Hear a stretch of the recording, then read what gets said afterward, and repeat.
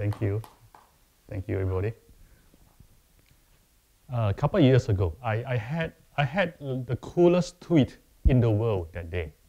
So what happened was, the tweet was this. The tweet was, with Dalai Lama, behind Dalai Lama, a buffet line. So what happened was this. We were having lunch, a buffet lunch, and the Dalai Lama was supposed to come and speak for a couple of minutes, and he was supposed to leave. He wasn't supposed to eat there. And because he wasn't supposed to eat there, it was a buffet lunch. Right? I mean, if he was supposed to eat there, it would have been a formal lunch. So it's kind of buffet lunch. And then he came slightly early, and then he decided he wanted to eat there. And we were all like, oh my God, right? We kind of started panicking. And then I was already at the head of the buffet line. I was at the table, and then I saw him coming from distance. And he was going to like stand. He was going to join the line, and we were like, no, Your Holiness, you get to cut in. So he got to cut in right in front of me, and I was like, that's me, like at the buffet line with the Dalai Lama. It was very funny. So I tweeted it. Yeah, best tweet in the world that day. So somebody asked me, what did the Dalai Lama get for himself? I said, he's the Dalai Lama. He made himself one with everything. Duh. True story. So the Dalai Lama, as I got to know him, I also found something else about him, which is that, like his public image, by the way, the Dalai Lama you see in public is the same guy you see in private, which is he's very, very smart, he is very funny, and sometimes he's a little bit mischievous. So the example of his mischievous, one time he was giving an interview, and somebody asked him, they said, Your Holiness, what is the happiest moment in your life? And His Holiness said, right now. And then, of course, he gave that mischievous smile, right now. So, I mean, in a sense, it's a joke. He's telling a joke. But in a sense, very importantly, he was making a point. And the point he was making is that for a highly trained mind, right now is or can always be the happiest moment in your life, right now, right? Joy on demand. The key word is highly trained. So the key to that, between the Dalai Lama and the rest of us is training. Maybe I'll tell another joke. So a Chinese guy went to a fortune teller. Fortune teller looked at his palm and said, you know what? You are miserable right now, and you will continue to suffer misery until you turn 40. And Chinese guy, yes! After I turn 40, will my miseries finally go away? And fortune teller say, no, after you turn 40, you get used to it.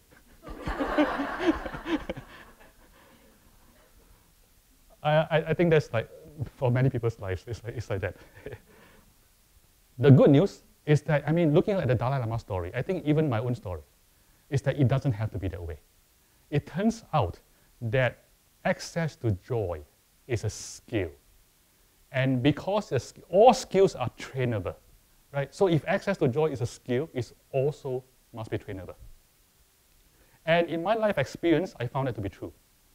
Because when I was young, I used to be miserable. I used to be the guy in the second story. Right? And then almost by accident, I found Buddhism, I found meditation, and then I started meditating. And by the time I came to America, I joined a small company called Google. It became quite successful. It was a fairly big company after I joined. So even by the time I joined Google, I was a jolly man. And my job title in Google was the Jolly Good Fellow. Right? Because I was known as the guy who's always happy. Jolly Good Fellow, which nobody can deny. That was my full job title. With parentheses, which nobody can deny. It was very funny. Started as a joke, by the way, until it ended on the front page of New York Times, and then I got stuck with it. So for me, my life experience was the same thing, training. I realized that when I was young, my baseline happiness, so there's this concept of baseline happiness, which is your happiness level. If something good happened to you, you eventually go back to that baseline. If something bad happens, go back to the baseline. The baseline is more or less fairly stable. And I found and scientifically, for a long time, scientists believe that the baseline is unchangeable. And I found in my lifetime that the baseline happiness is movable. For me, from almost one extreme to almost another extreme. Right? When I was young, if nothing is happening, I was miserable. And today, if nothing is happening, I'm jolly. It's a huge shift. And it was no accident. It was through training. And so I wrote this book about how to do the training. And this is the book Joy on Demand. Sorry, I didn't have to hold up like Vanna White. So training, how do you do that? It turns out you can train to access joy in 3 simple steps. And the first step is easing into joy, easing. And this is how it works. You begin by training, no, even better than, you begin by resting the mind, resting. And resting is an instinct. We all know how to rest, right? When we have a workout, at the end of the day, we rest. Turns out resting can also be a skill. It can also be something that you can practice so that you can be good at resting. And then when you become good at resting, your mind is at ease. And then when your mind is at ease, something happens, which is you may find joy arising. Joy. Which may be surprising. For me, it was like profoundly surprising. I discovered for myself that when I was able to, I developed a skill to be able to rest my mind so that it's calm and clear, and to do this on demand. I found that when I do that, joy consistently, reliably arises in the mind. The mind was dominated with joy. It was fascinating. And even after I could do that reliably, I didn't know why. So I asked one of my teachers, and he said, it's very simple. He said that joy is a default state of mind. That's all, right? So it's a default state of mind. Therefore, when you bring the mind to a calm and clear state, all you're doing is to go back to default, which is joy. No magic. That's it. That blew my mind. And I discovered something. I discovered that in the ancient text, there's actually a technical term to describe this mental factor. A technical term is sukha. And it is, sukha is like, depending on translation, the context sometimes translated as happiness, bliss, contentment.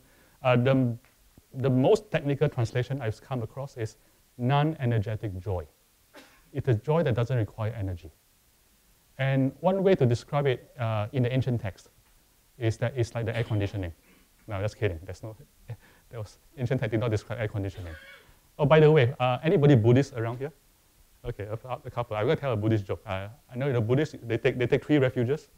I'm such a lousy Buddhist, I have to take 4 refuges. I take refuge in Buddha, Dharma, Sangha, and air conditioning. 33% more refuge than the leading brand of Buddhists. So anyway, so it's like the harm of the air conditioning. You find that it's always there. You miss it all the time, right? You're talking and so on. It's like you don't hear the sound of the air conditioning. However, if you do 2 things, the first thing is you quiet down. Second thing is you pay attention. You find the sound of air conditioning. And then you find, wait a minute, it's always been there. And it's the same with sukha, with joy, this non-energetic joy. There are 2 features about it because it's non-energetic. The first feature is that it is extremely sustainable because it doesn't require energy. It's always there. So once you're able to access it, you can always see it. The second thing is because it's non-energetic, it's very subtle. Like I said, it's the sound of air conditioning. The only way to access it is by quieting and paying attention. Otherwise, you'll miss it. And the corollary of that is that once you develop the skill to access sukha, then you have a highly reliable source of joy that you can access anytime. It's always there. And once that happens, mind-blowing. It's life-changing. It's life-changing on a couple of levels. The first level that is life-changing is that we spend our life pursuing happiness. Right? It's even in the Constitution. And then once you're able to access sukha, you find out something. You find out that happiness has always been there. Happiness is not something you pursue. Happiness is something you allow. Just by sitting, allowing to be there, is there. Like, mind-blowing, right? And for me, the implication of that is that I'm no longer a slave to the pursuit of happiness. I'm now free to do whatever I need to do. And so that sort of changed my life. And it also has the effect of raising happiness baseline, right? Because it's always a joy to be accessed. And then there's another implication, which is, I think, even more profound than what I just said, which is that this source of joy enables you to be joyful independent of sense pleasure and ego pleasure. I think a lot of us grow up having this belief that in order to be happy, we need to one of two things or both, which is we need pleasant sensations or we need pleasant ego. Right? Pleasant sensation is good taste, good feeling in the body, good sights and everything. Pleasantness of ego, people praise us, people say they like us, they will look up to us, get promotions. Right? So the corollary of that is that therefore, if that is true, then in the absence of pleasant sensation and pleasant ego, there is no joy. Therefore, to be happy is hard because you keep having to create and or pursue pleasant senses, pleasant ego. And then once you're able to access the joy that's always been there in the mind, that breaks. And that breaks in the way, the way I experience it is that if I'm eating chocolate, I'm joyful. If I'm sitting there not eating chocolate, I'm just sitting there, I'm also joyful. Right? So that again changes everything. And I'm going to repeat that because that's important.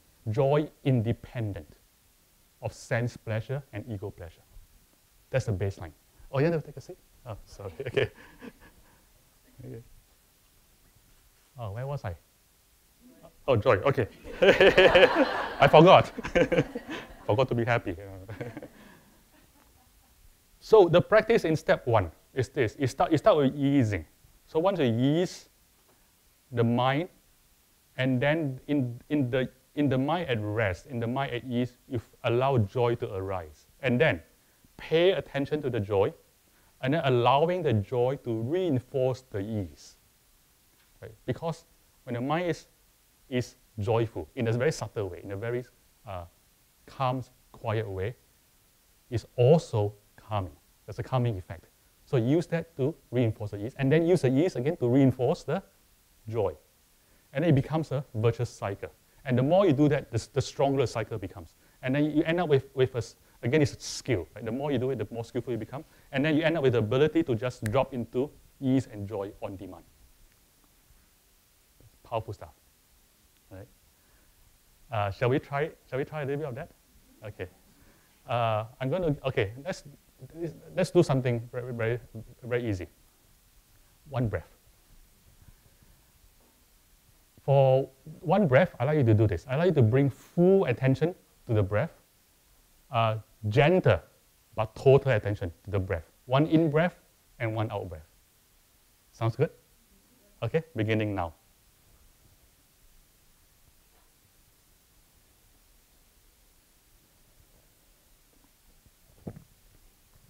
Thank you. I know this is Berkeley, so you're more advanced in this than most audiences. Most audiences are, what do I do? Let me do a survey. How many of you feel a little bit calmer, at least a little bit calmer after the breath? Let's show our hands. Yeah, see the Berkeley crowd, it's like everybody. It's like, no, really. Another crowd will be like 70%. But Berkeley is almost everybody. So it leads to a question. Why does it work so well? Like, it's only one breath. How does one breath work so well? It's very simple. There are two reasons. The first reason is physiological, which is that when you're bringing full attention to the breath, what happens? You notice that naturally, somehow, your breath becomes slower and deeper. Right? You notice that. And when that happens, you're stimulating your vagus nerve. And when you're stimulating your vagus nerve, you are initiating something called the relaxation response, which is the direct opposite of the stress response. So you're basically unstressing, like the reverse of stress. Your heart rate goes down, your blood pressure goes down, your muscle tensions reduce in one breath. I mean, it doesn't fully, but you begin. That's the physiological reason. Psychologically, it's even more powerful. Psychologically, to be regretful, you need to be in the past. To worry, you need to be in the future. When you are bringing full attention to the breath, then for the duration of one breath, you are in the present. Therefore, for the duration of one breath, you are free from worry and regret. Freedom from worry and regret. How amazing that is. And that is why in one breath, you feel more rested. Imagine being able to do this for more than one breath. 3 breaths, 5 breaths, 10 breaths, an hour. Freedom from worry and regret. Even the one breath alone, for those of you who have a stressful life, or your managers or something, carrying worry and regret all the time, or business owners, carrying worry and regret all the time. Imagine being able to let it go even for one breath, then bring it back up. That allows your body and mind to rest. So how powerful is this? I read a research study a couple of years ago, which blew my mind. And the study was on tennis players, the best tennis players in the world. So the question is, what distinguishes the best tennis players in the world, those who win the Wimbledon and so on? Turns out they have one very important skill, which is between points. So that 10, 15 seconds between points, they're able to rest their body and minds in such a way that they're much more rested at the end of the 10 seconds than at the beginning. In 10 seconds, 15 seconds, they can rest body and mind. And because of that, they can sustain high performance. And because of that, they win. And so I read that research. I was fascinated. I talk about this in my talks a lot. But I never had a chance to verify it because I didn't know any world-class tennis players. And then I met this guy. His name is Novak. And by reputation, he is, I don't know, the best player in the history of the game or something. So I asked Novak, is this true for you? And I mean, generally, is this true in general and is this true for you? And he said, yes, it is true. And Novak says, at his level, tennis is no longer a physical game. Tennis is a mental game. Right? And the ability to rest body and mind and the ability to keep calm is how he keeps winning. And then later on, I found out that he's a meditator. Right? He didn't say it at the time. So for those of you who aspire to be the best tennis player in the history of the game, you know what to do now. So this is a very powerful effect. I mean, it is good for your body and mind, it's good for your soul, and it turns out it also helps you to become successful. And that's only step 1. Right? So this exercise you did, resting the mind, if you do this a lot, it turns into a skill, and it is life-changing. So homework, let me see. I'm trying to remember what the homework is. Okay, homework is waiting. Every time you have to wait for anything, take one conscious breath. Sounds good? Yeah, it's easy, right? So traffic light, DMV, or waiting for coming, or waiting for me to appear. Let's take conscious breaths. So first, it's good for you, right? Because you're getting the training in resting the mind and accessing joy. And there's a side effect, which for me was surprising, which is if you do this enough, you will never be bored again for the rest of your life. Because every time you're bored, say, wait, this is an opportunity to take mindful breaths. No boredom, ever. Sounds good? Okay. Can I give you a second homework? Second homework, 1 breath a day for the rest of your life. That's all I ask. 1 a day for the rest of your life. That's all I ask. Sounds good? Okay, pinky swear? Okay, good. Thank you. So that's only step 1. Step 2 is inclining the mind toward joy. Inclining the mind. The word inclination is very interesting. In the old ancient Buddhist text, the word inclination of mind is compared to the inclination or slope of a mountain. when a mountain is sloped in a certain way, when water flows, it flows effortlessly in that direction. So the key word here is effortless. When the mind is inclined in a certain way, mental factors, mental experiences flow effortlessly in that direction. For example, if your mind is inclined towards anger, every other thing makes you angry effortlessly. But if your mind is inclined towards kindness, every other thing is an excuse to be kind. And it's the same with joy. The mind can be inclined towards joy. And when that happens, effortlessly, the mind flows towards joy. It's joyful, like some large percentage of the time. Maybe not all the time, but by inclination. Because you're angry, never angry all the time, right? But by inclination, you're joyful a lot. And the key word is effortlessly. Question is how? One of the key parts, there are a couple of points in the training, but I tell you the most important one. The most important part of this training of inclining the mind towards joy is to pay attention to thin slices of joy in daily life. Thin slices of joy. So what does that mean?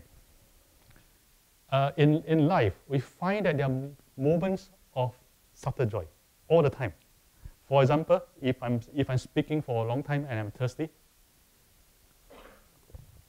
ooh, that was nice, right? And I'm sure you have the experience. I'm sure you drink water at least once a day, and actually the same experience. When you're hungry, the first bite, ooh, that's delicious, right? When you meet a friend, so hey, like that moment, like how are you doing, man? Right, that's joy. However, you find that each of these moments of joy is very subtle, and it lasts only for a few seconds. Therefore, they're thin in both space and time. And because they're thin in space and time, we don't notice them at all. So the practice is simply to notice thin slices of joy. That is all. And when you notice, what happens? If we're going to play a game now, let's say we play a game. We go out and count number of blue cards, and whoever count the higher number of blue cards wins a prize. By the way, you know what prize you're winning? So at first I was going to give you a bell, but then I was thinking, no bell, please. So you're going to win a no bell, please prize.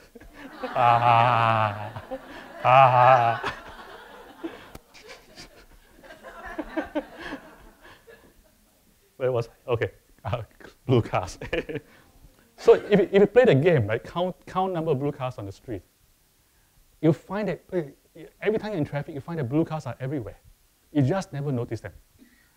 And so first thing to notice, they're everywhere. Second thing is if you play the game long enough, you play for 1 week, even after the game stops, you notice that they're all everywhere. The blue cars are everywhere, right?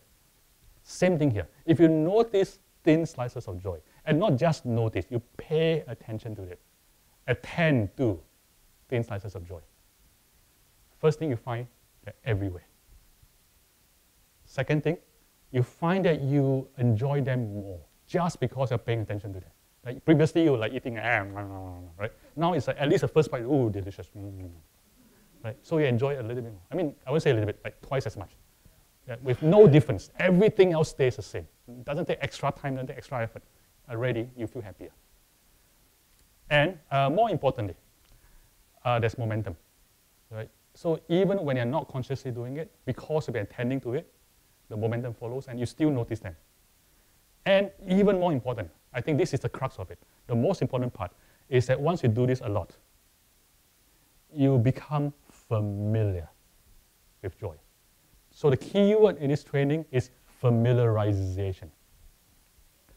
And the thing about the word familiar in English is that it is very closely related to the word family.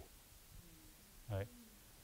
So to become familiar, or for the mind to become familiar with joy, it means that joy becomes a member of family. Joy becomes like a best friend. Somebody we can rely on, somebody who's there for you all the time. Somebody you can call on at any moment. Joy becomes that. So just by noticing, attending, you become familiarized. And by becoming familiarized, you develop an inclination of mind. And once a mind is inclined, then you have effortless access to joy. Fascinating stuff, right? Okay. Shall we do an exercise? Okay. So now you're experienced. You've done the one breath, and because you are Berkeley folks, so I'm going to give you a challenge.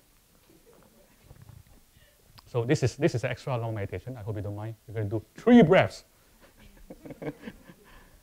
And here's what I want you to do. For the first breath, same thing as before. I'm going to call it collecting attention, which is you bring full attention, total but gentle attention to one breath. The second breath is you calm the body. Whatever those words mean to you, calm the body. And the third breath, bring up joy. And if you have problem doing that, if you don't know what that means, try this. Try smiling. Half smile or full smile, whatever those words mean to you. And the reason is because the facial expression reflects your emotional state and also feeds back to emotional state. So just by smiling, you will become a little bit happier. Sounds good? Okay. So we begin. Let's begin now. First breath, collecting attention.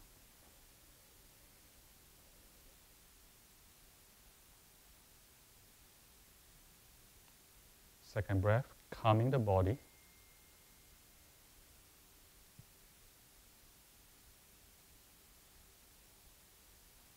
Third breath, bringing up joy.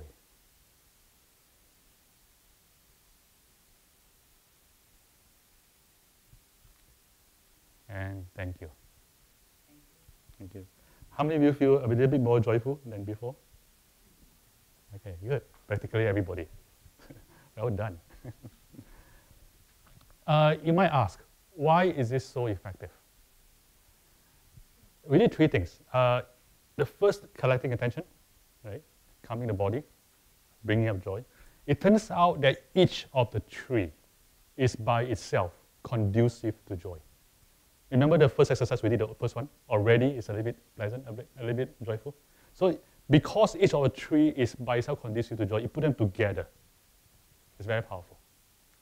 And if you do that a lot, you do this, you have, with enough practice, anytime you can do this, you have access to joy. And if you bring a lot of attention to it, something else happens, which is, or maybe I tell a story. Oh, yeah. I'm debating myself whether to tell a story now or a bit later. I'll tell a story now. I was speaking to an audience like this, and then in the audience was this guy called Matthew Ricard. Somebody might have heard of him. He's a monk. He has 60,000 hours of meditation experience. And I led one of these 10-second things. And he was in the audience. He was thinking to himself, this can't work, right? Because if 10 seconds work, like, why did I spend 60,000 hours meditating? And then he did it anyway. And then he was like, oh my God, it worked. And so it surprised even him. Right? And then later on, he came to me and he said he figured out what happened. And he said it's something he already knew, but he kind of forgotten, which was something in the Tibetan, there's a Tibetan analogy in the old scriptures, which is if you bring high intensity of attention to the practice. So remember I gave the instruction, total but gentle attention to one breath. You put a lot of intensity. It is like having very strong perfume. So the analogy, if you have very strong perfume, you open it just for a few seconds, you close it back, even for just a few seconds. Your room will smell nice for like many minutes. Right? So it's an intensity. So same thing. If you calm the mind intensely, even for a few seconds, your calmness will last for at least a few minutes. So the intensity is important. Where was I? I was talking. Yeah, see, the problem with telling stories is I forget what I was talking about. So you did 3 things. Each one is conducive to joy. The breath thing. Yeah, sorry, I've forgotten what I was going to say. Blue cars. So, anyway, so this practice, do this a lot, right? And then you have access to joy any time of the day. What else happens after that? If you do this a lot, okay, sorry, let me say that later on because I want to assign homework first. Homework, eating and drinking. Okay. So every time you eat, at the very first bite, bring full attention to the taste, and not just the taste, the joy of the experience. Right? Again, why? To familiarize the mind with joy. And even you're eating with a friend, even the conversation is okay because it's only the first bite. It's only a few seconds. Easy? Drinking water, same thing. The first 1 or 2 seconds, oh, no more thirst. This is beautiful. Meeting a friend, same thing. First moment, bring attention to the joy. I haven't seen you in a long time. Yeah, see that moment. Right? Nothing changed. Right? Didn't take any extra time. Shower, first moment of water. So any pleasant experience, bring attention to the joy of that thin slice of joy. Sounds good? Okay, that was a homework. That's step 2. Step 3 is to uplift the mind with what we call the heart practices. So what are the heart practices? Loving kindness, compassion, and altruistic joy. These are the heart practices. And same as before, another virtuous cycle, which is to first to bring up or to experience that the mental state involved in kindness, compassion, generosity, altruism, whatever it is. And then, if joy arises, bring full attention to the joy. And then the joy will reinforce that mental state. And then let the mental state reinforce the joy. And it becomes a virtuous cycle. And one of the most important things about this cycle is that eventually, if you do this enough, goodness and joy become one. It becomes joyful to be good. And that's important because if the previous thing, we talked about inclining the mind towards joy. If you do that, one of the effects is you start noticing not just the presence, but the absence of pain. And then also you notice, because you notice absence of pain, you notice something called the joy of blamelessness, which is when you have a clear conscience. You start to say, this is a joyful state. It's not a neutral state, it's a joyful state. It's joyful to do the right thing. So you combine the joy of blamelessness and the joy of kindness and generosity and compassion, joy of goodness, you put it together. What does this mean? This means that you never have to talk about ethics again for the rest of your life. Because that is ethics, right? If you're joyful being good, if you're joyful to be free from blame, then you always do the right thing. Right? There's no more discussion needed about what is ethical and what is not. So, uplifting the mind. Shall we try a practice? Again, 10 seconds, very quick. So, I want you to secretly identify 2 people in this room, and then just think, I wish for this person to be happy, and I wish for that person to be happy. Just think. Don't do anything. Don't say anything. Don't go like, don't do that. Just think. It's an entirely thinking exercise. Sounds good? Okay, 10 seconds.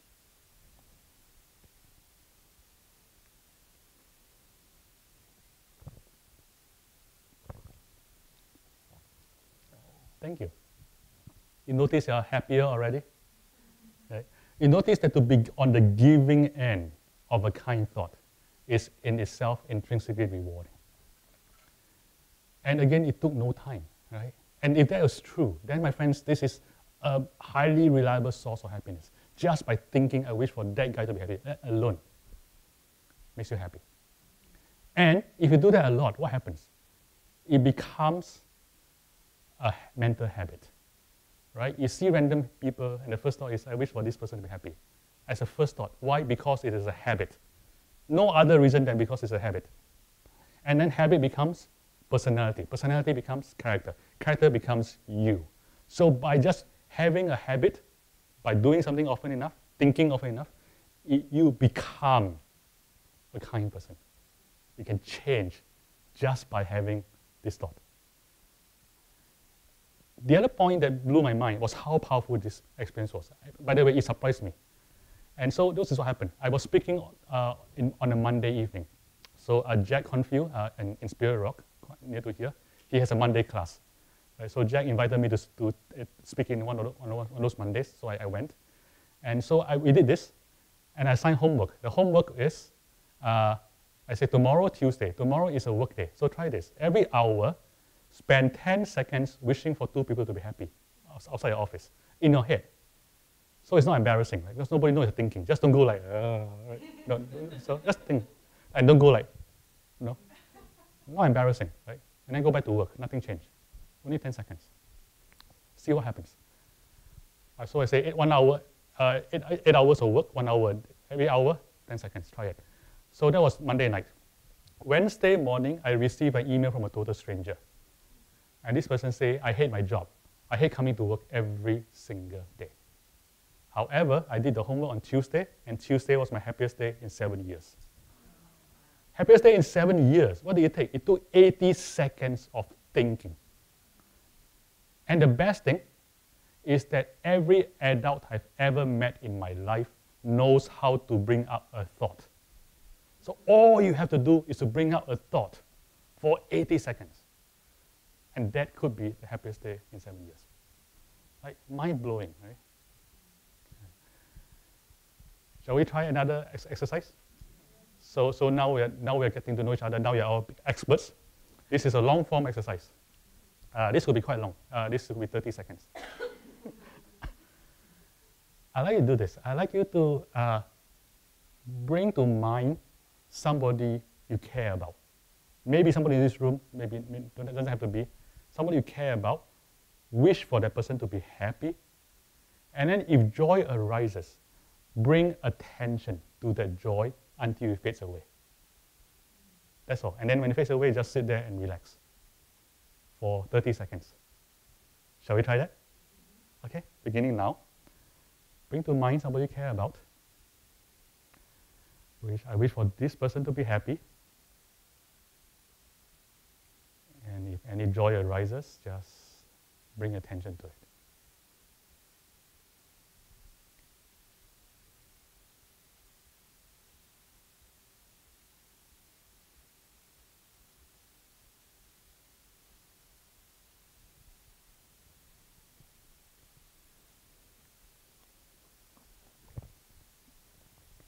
Okay. Thank you, my friends.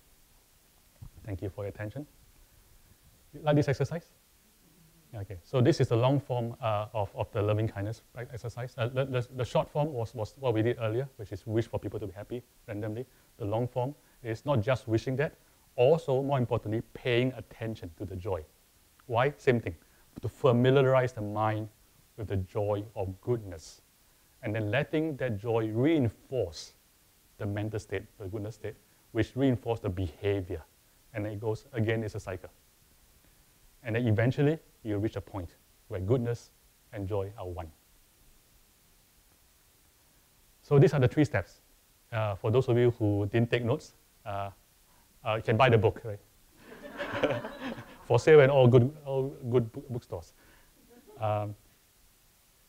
Easing into joy, inclining toward joy, and uplifting the mind with goodness. Okay, these 3 steps. If you do these 3, what happens? 3 things happen. The first thing that happens is that you find that joyful experiences become even more joyful. For the simple reason that you're paying attention to it. And again, it doesn't cost you anything. Right? Nothing changes at all. All you do is pay more attention. And you double your joy. Right? This is the best deal. Like the best deal on earth, right? The best deal on TV, and free shipping and handling.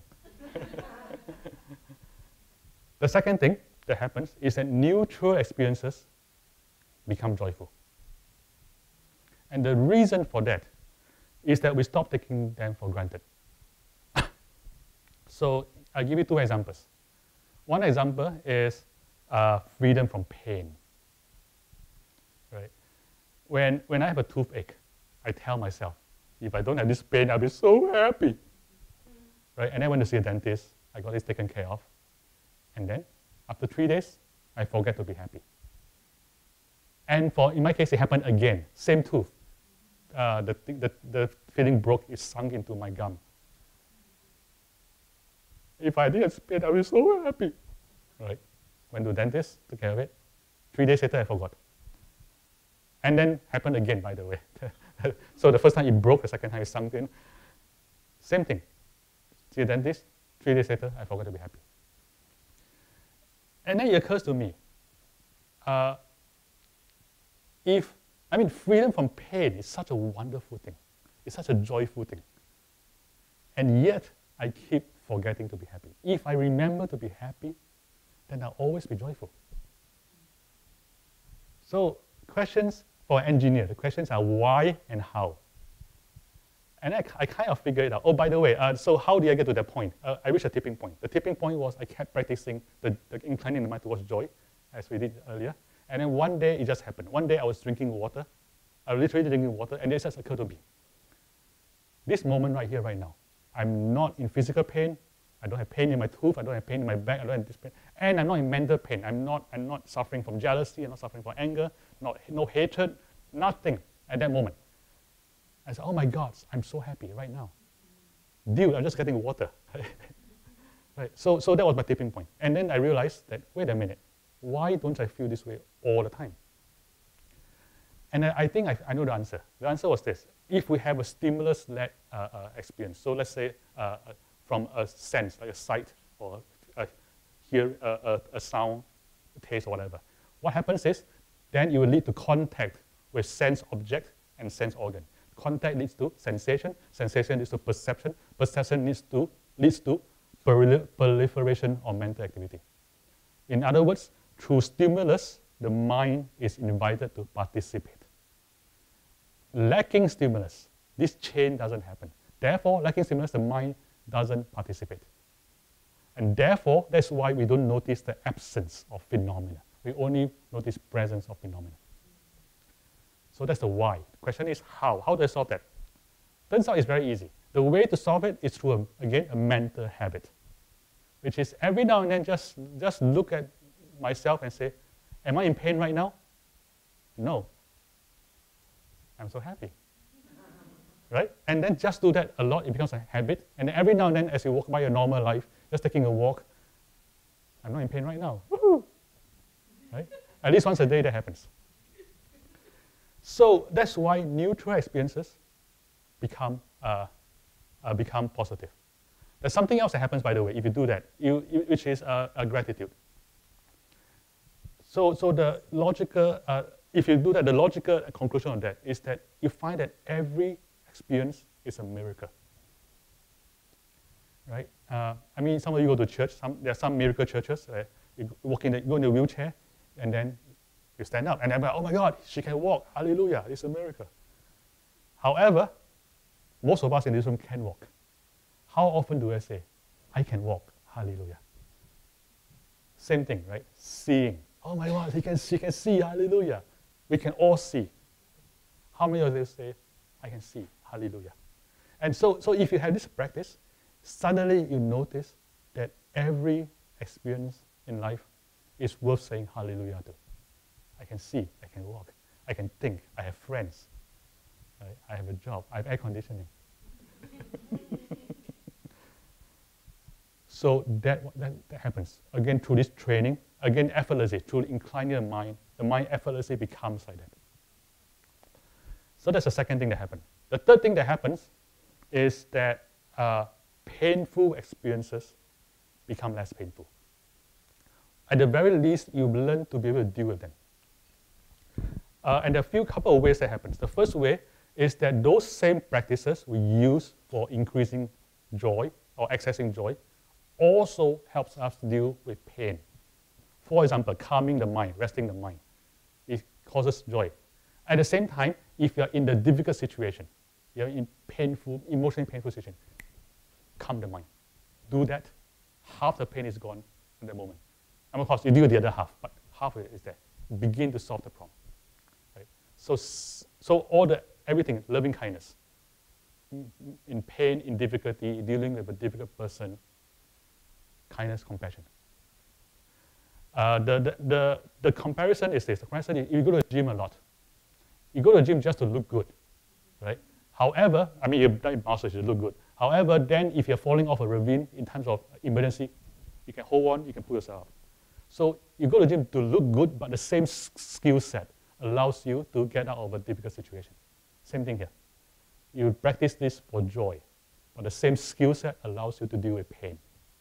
So that's the first reason. The second reason it works is because it raises your happiness baseline. In my case, by a lot. So the comparison is that let's pretend that you are not very rich, right? And then all your income is not very low, income not very high. And then for whatever reason, you have to lose $100,000, medical bill or something. And then that's a lot of money, right? That's a huge hit. However, if you have a lot of money and or you have high income, you say, yeah, 100,000, I can make it back in a year. I can take it. Same thing here. If you have very high level of joy and you can bring in high level of joy, then the shit in life, you can just take care of it because you have so much resources to deal with all the shit. Right? That's the second thing. The third reason, I think even more powerful than the first two, is that you may find through this practice that the access to joy happens, if enough practice, it happens also in the midst of pain. And for me, the way I experienced it was, I find that when I'm in that deep pain, prolonged deep pain, sometimes out of nowhere, I have moments, sometimes minutes, of unadulterated pure joy. Like one moment I want to die, and then I pure joy, and I want to die again. It's like where did that come from? I must be going crazy. More crazy than I already am, I mean. That's what I thought. I really thought I was going crazy. And as an engineer, the question I ask myself is this. If I have access to joy, why can't the joy displace or dissolve the pain? If I have the pain, why can't the pain dissolve the joy? Like, it doesn't make sense. And I figured it out. I think the reason is that pain and joy are mutually doesn't dissolve each other, mutually non-dissolvable. So therefore, they can exist side by side. And if one is much stronger than the other, they can displace the other. So if you're very happy and a little bit of pain, yeah, whatever, that displaces it. But if they're both strong, then they don't displace each other, they exist side by side. So that's what I found out. That was it's to me one of those mind-blowing findings. The corollary or the implication of this finding is that therefore, joy can be used as a skillful way to deal with pain, especially as a skillful container. So for me, the moment I realized this was when I met this person called Rigoberta Menchú. She's a Nobel Peace Laureate. She's the only Mayan woman ever to win a Nobel Peace Prize. And I don't know if any of you have met a Nobel Peace Prize winner. I met a few, like 10.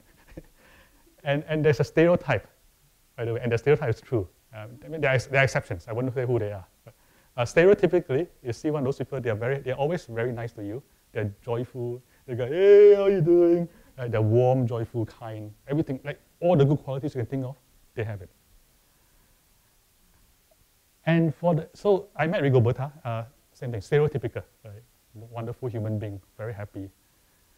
But in her case, I just had to know her for a very little amount of time, like an hour or so, and I realized that her pain, she has immense amount of pain she's holding, and the pain is just right under the surface. You don't have to scratch very deeply, just there. And for good reasons. So I learned later about her life story. Her father was burned alive. Her mom was kidnapped, tortured, raped, murdered, and left on the street to rot. Horrible, right? Her brother suffered a similar fate. She lost a son. I mean, any one of those events is traumatic. I mean, she suffered the whole thing. And she's a Nobel Prize winner. So she went through, she had to lead her people despite all that. By the way, every Nobel Prize winner, Peace Prize winner you see, they have some trauma. It's not easy to win a Nobel Peace Prize. So she went through all that. And so the question is, how do I account for this? How do I account for all the pain and all the joy in one person, all the time? And I realized that the way she does it is she's using her joy as a skillful container.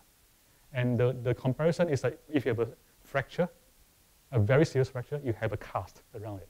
And the cast will limit the damage and allow it to heal over time. So by containing the pain with joy, she's allowing it to not cause more damage, and she's allowing it to heal on her own. Right? It was a beautiful, powerful lesson. And the way I experience it is the ability to access joy intermittently in pain is like oasis. So it's like going to a vast desert, it's a horrible desert, but the oasis, and the oasis allows me to survive the trip from one side of the desert to the other.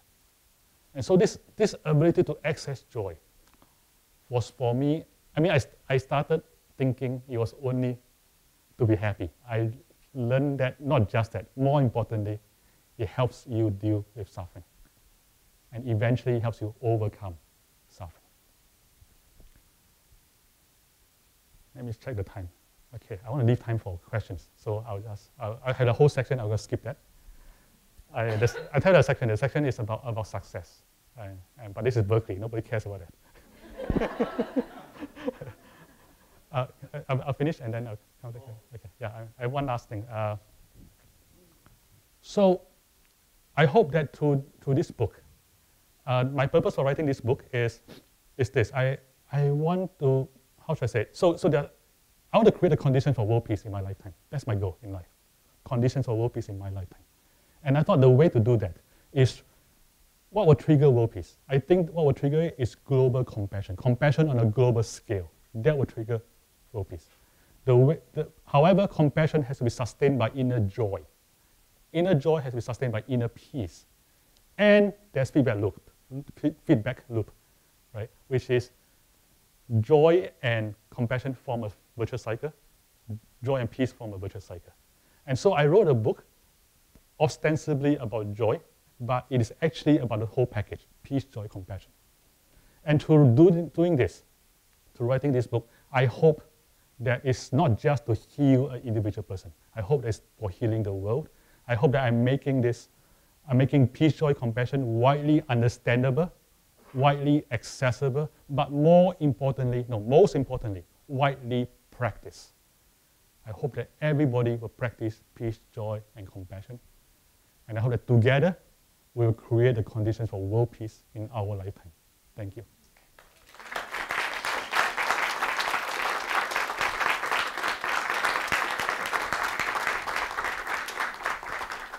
Thank you. I have half an hour for questions. Can you ask me anything embarrassing? Yes, sir. I really like the title of your book, Peace, Joy, and Compassion, because I've been thinking of that. Oh, title is Joy on Demand. Yeah, the publishers imposed it on me. Memorial Day at Vedanta, they were talking about peace and the relations of Buddhism. And I also really enjoyed your telepathic response to your employees, because a lot of people don't recognize that really works. And in Lion's Roar yesterday, Dalai Lama has been studying with the scientists since he was a child. And they both determined that the mind thought process is like a bell and ringing out and giving information to whatever you're thinking and whatever you're, I have problems with the compassion. The compassion is the part that radiates, and they say the serious, clearer mind and a longer ring, and it goes out and it echoes, echoing friend. And Buddhism is the woman and the bell. But, and mostly your concise presentation, I really enjoyed. And I want to say about the Dalai Lama and the bell, because I know you know that, and it relates to science, so it could relate to American mysticism. Right. Thank you. Thank you. That reminds me of an analogy in the ancient text, which is that somebody who's strong in loving kindness is compared to a trumpeter who is blowing his trumpet very loudly. So people around him can hear the trumpet effortlessly. In the same way, a person who is strong in loving kindness, his loving kindness spread effortlessly, and people around him can just feel it. Thank you. Yes, ma'am. Everyone at Google have a meditation practice, or is it like? I wish. Is it offered or optional or required, or how does it work? First, I retired from Google. I retired since November. Oh, really? Yeah. So yeah, I know. I'm a big boy now.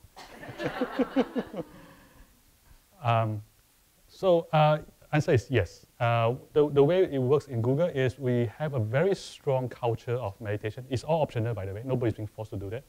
But we have meditation rooms everywhere. We have people leading classes. It's called G-Pause, right? So there are people who lead classes lead sittings every week. There are a couple of classes on meditation. There are short ones. One called hacking. I think it's called neuro self-hacking. Yeah, it's targeted for engineers, right? They like the language. And the course that I was responsible for creating, Search Inside Yourself, it is fairly complete. So it's not just mindfulness. It is also emotional intelligence, using mindfulness to train emotional intelligence. And because it is emotional intelligence, it also includes interpersonal intelligence. And because it also interpersonal intelligence, there is kindness and compassion in the curriculum. And so Search Inside Yourself, SIY, has become, even way before I left Google, it was the #1 most popular class in Google. The wait list is always very long. And I'll tell you a story. I only found this out from somebody who was angry at me, which is there was a time when I was running it, the class, every time I open the class gets filled up in 30 seconds. And the way it worked was that they tell me, right? They say they're in a meeting room, people have their laptops on, and then somebody just suddenly say, class is open. And everybody knows what they mean. They all go in and log in and try to, and half the people in the room will not be able to sign up because 30 seconds is over, right? So yeah, so some people got very angry at me. And then, Bill, the guy who took over me, he very capable. He expanded the number of seats by a factor of 10. So we ended up having, we say we, I say him. Other people do all my real work. So Bill started a class for training teachers. So we're 10 times more capacity today. So even that, the wait list is like 1,000 or something. So it's going really well. People say it changed their lives. I get testimonial a lot. One of the one that touched me the most is this person he said, I now see myself and other people with kindness. That's huge, right? And so because of the success, not because of that, I mean, I've always wanted to do this from day one when I created Search Inside Yourself, to bring it outside Google to the world. So I started an institute in the Presidio called the Search Inside Yourself Leadership Institute, SIYLI, pronounced as SILY. SILY.org. And so SILY has been bringing this outside the world with the blessing of Google, and Google donated all the IP. And we have other companies, SAP, for example. It's a German company, and German engineers, and they love it. So it's becoming very popular in SAP, and also now it's spreading to other companies. And SILY is also running a class on joy. I haven't created it yet, but I'm supposed to. And for those interested, SILY.org/joy. Yeah, thank you. Yes, ma'am. In connection to her question, yes. Do the new people train with you, like the ones who teach the class? Do they train with you? Better than that. they train actually certified teacher. So for those of you who are familiar with the scene, the most senior teachers we have are Norman Fisher, who's a Zen master in San Francisco Zen Center, and Meg Levy, who's also another Zen master. So they have been responsible for training teachers. And for me, I want the word Google certified to be the equivalent of I don't know, of Ranger School, right? It's like if you go to Ranger School, you know you're the best of the best. And I want that same thing. So the teachers that we have, they have at least 2,000 hours of practice in a lifetime. They have a daily practice, and they have, for example, able to like bring their mind to calmness on demand, bring about joy, compassion on demand, kind of thing. Yeah. I tell you something else, which is I'm actually an accidental teacher. Yeah. So when I created Search Inside Yourself, I wasn't prepared to teach, and I not just wasn't prepared, I was unqualified. I still am. I was unqualified to teach, and so what happened was, remember 2008, there was like a crisis in the world, and then Google reacted with like massive budget cuts to the training budget, and so the head of Google University told me in no uncertain terms that if I wasn't teaching this, the class is going away. But I said, but I'm not qualified. And he said, yes, and you're not teaching it, it's going away, which is what caused me to start teaching it. Turns out I didn't suck as much as I thought I would. And because of that, I wrote a book, and everything was history. It was fascinating. Yeah, I still feel unqualified, but at least we have a book. Okay, that gentleman. Yes, so how do you deal with the balance between these with the distraction and gratification versus the joy and when there's sort of, I mean, you see with the younger generation or all of us with these devices and people walking down the street focused on these rather than the world. Do you have advice or thoughts on that? Not necessarily advice. So it's a question I've been asking myself, and there's a similar question, which is, why do I eat so much junk food? And the answer is because I can. And the same thing, why do I consume so much junk information? Right? Because I can. And so first, I would say the problem has been around for a very long time. And in the old days before we had this, we had newspapers. We had books. Right? You see like people like reading the newspaper instead of talking to their partners all the time. Right? So it's not a new problem. So the solution, I think, the partial solution is, first, it's an awareness. Awareness. Specifically this. Specifically, the currency of information is attention. You need to, in order to consume information, you need to pay attention. And attention is a non-renewable resource. Right? Once you pay it, once you use it, you no longer have it. So, therefore, abundance of information leads necessarily to the poverty of attention. Therefore, if most of the information you're consuming is junk information, that is a big price to pay. And so once you're aware of that, then if it looks different, the world looks different, then you're more conscious about consuming because there's a huge price to pay. The price to pay is attention. So that's one, the awareness. Now, the second thing I think is a joy of human beings, basically. Right? So the reason we do this rather than this is because this is more fun than this. Right? So the solution is to find the fun in this. Yeah, that's what I think. So yeah, loving kindness practice. This. In your first step, you said rest the mind. Yes. And you made it sound easy. You said, oh, you know how to rest. But myself, a lot of people I know,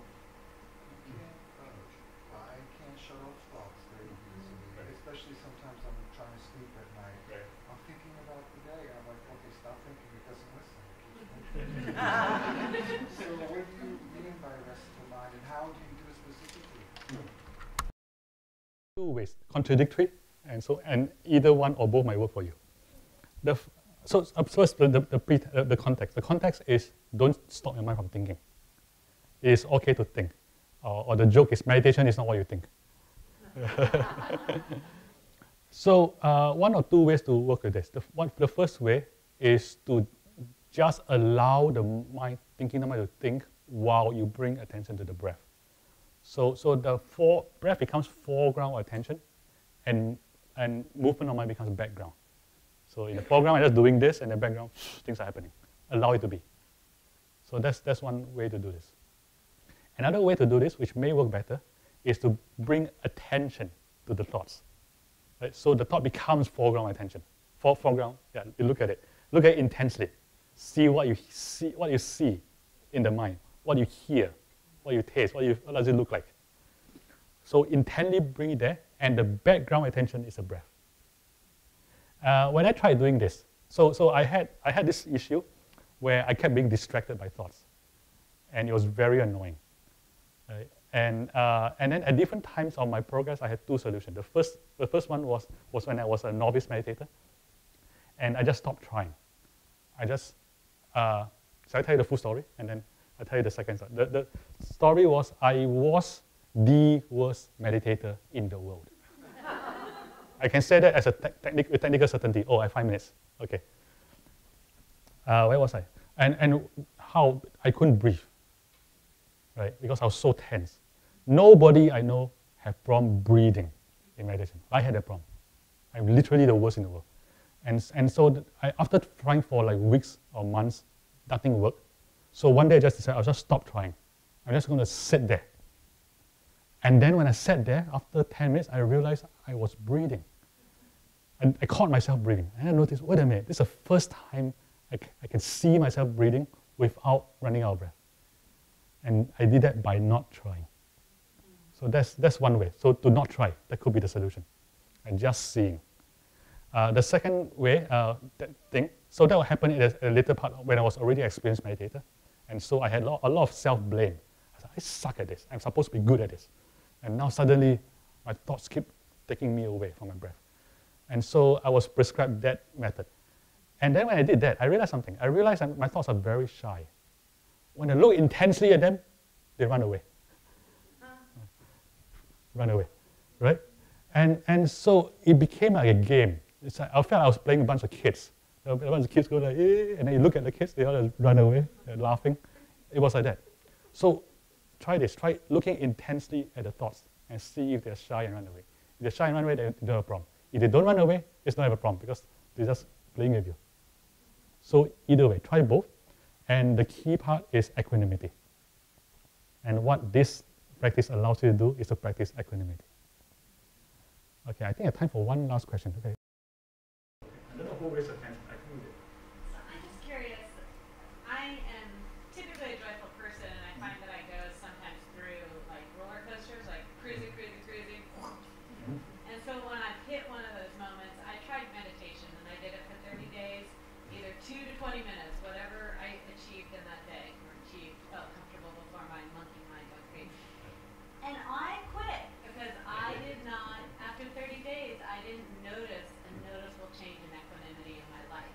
So I'd be interested to hear your thoughts on that. So I decided, okay, it's not for everyone, move on. The one breath exercise, did that work for you just now? Yes, well the second one did when I rested my body. The single breath no, the 3 breaths yes. Let's do that. There is a concept, a very important concept in medical science and not applied often enough in meditation, which is minimum effective dose. Right? There's a dosage for everybody, and it's different. And the dosage for meditation, it has to be just slightly more than the minimum effective dose, but not too much more. And it's possible that at your stage, 20 minutes a day is just too much.